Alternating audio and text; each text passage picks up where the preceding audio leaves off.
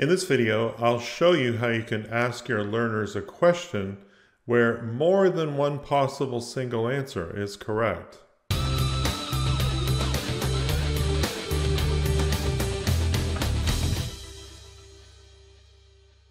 About once or twice a year, I see people asking on the user forums, is there a way that I can ask a question of my learners and have multiple different answers be considered correct? And, I've thought about this, and unfortunately, there's no solution that I can think of with multiple choice questions, but I do have a solution that involves the drag and drop interaction.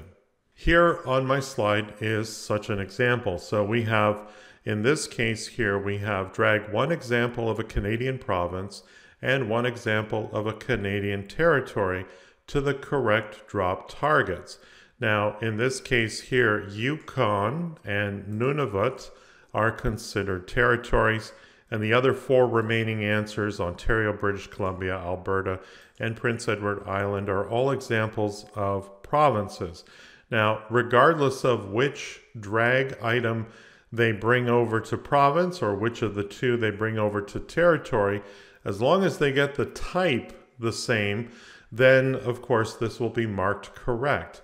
And I'll show you how you can build such an example here. So let's start off by building our drag and drop. The easiest way, of course, is through the interactions icon on your toolbar, and we'll select the drag and drop wizard.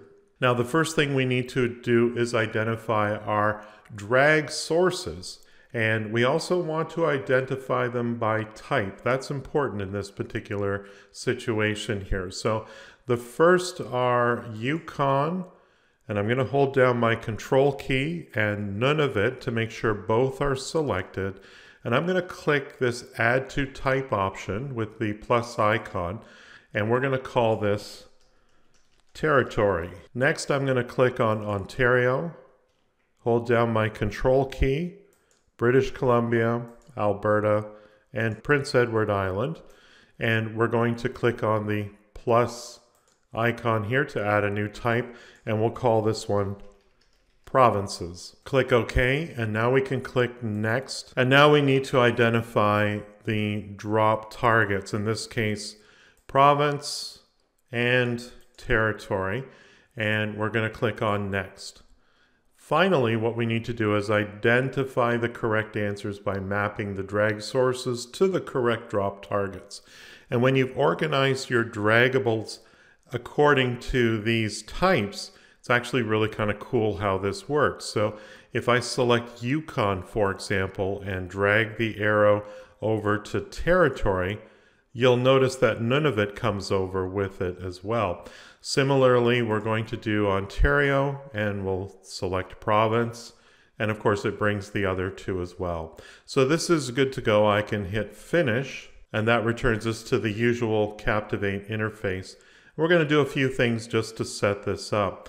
I'm going to take my submit button, and we'll put that roughly in the center. I want it to look similar to my next button that I have on this slide here. So we'll make it the same size, and we'll align it to the middle here, and I'll just make it a little bit wider, and we'll center it on the slide as well. In this case here, my success caption is showing up in the middle there, so I'm just going to move that up to the top. We actually won't need a failure caption, so I'm going to go ahead and delete that. And we'll just resize this message here. We'll just double click on that, and we'll say correct, click next to proceed. And we'll just make sure that's centered on the slide there. I'm going to just look at my timeline real quick. I don't want the next to appear until after the interaction is run. So in the case of drag and drop, the default is to, of course, pause at 1.5 seconds. So I've got the next button appearing just after that, so that's fine. I'm going to collapse my timeline now here, and we'll take a look at a couple of things here. First and foremost, let's set up our drop targets to work properly in this case here. So I'm going to go over to Format. Now, when I drag one of these draggable items to the province or territory drop target, I want them to stay along the bottom because I still want to see the title for province and territory. So I'm just going to make sure that the anchor position is the bottom for both of those. And we're going to go into object actions. We want to specify that we're only going to allow one drag item per drop target here. So I'm going to uncheck accept all, leave the count at 1, and set it up to replace in case there's one already in the drop target. It will replace that item. And we'll do the same thing for province here as well.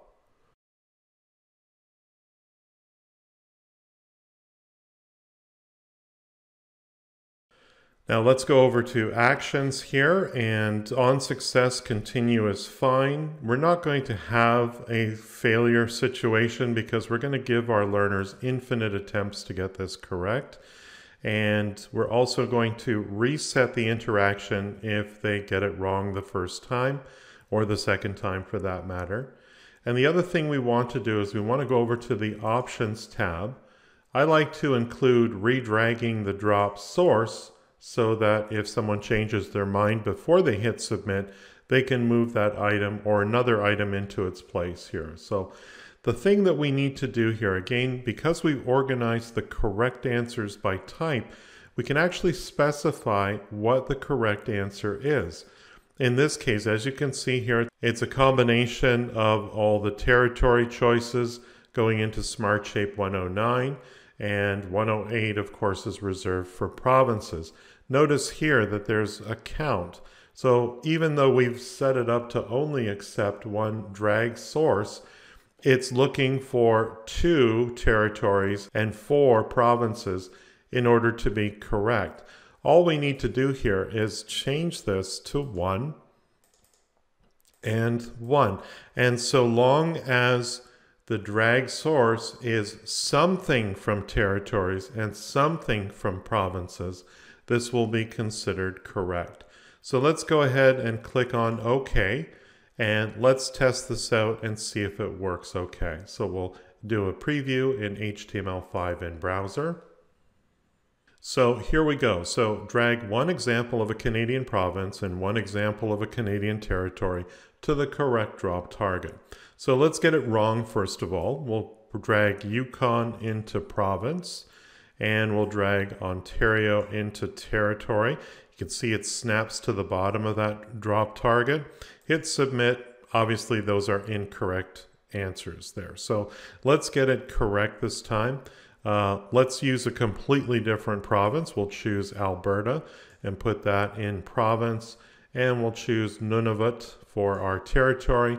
And if we hit submit, correct, click next to proceed, and of course our next button is now visible there. If I reset this, and let's do a different version of that just to show you that multiple choices or multiple options could be correct in this case here. So for province, I'll choose Alberta, and for territory we'll put Yukon in there, submit, correct, click next to proceed. If you thought this video was useful, please like and share with your colleagues. If you need help with your next e-learning project, hire me. My focus is to create effective e-learning that achieves your business goals. Visit my website at captivateteacher.com, and don't forget to subscribe to my YouTube channel.